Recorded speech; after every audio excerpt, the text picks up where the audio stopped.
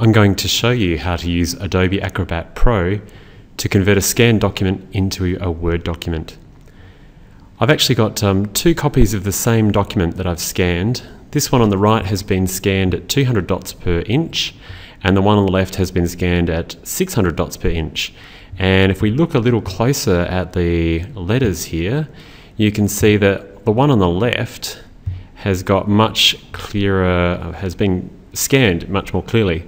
So this is what you need to start from. You need something that has been scanned at a high DPI. So from there I grab that and go over here to File and Save As, and I'm going to save it as Microsoft Word document.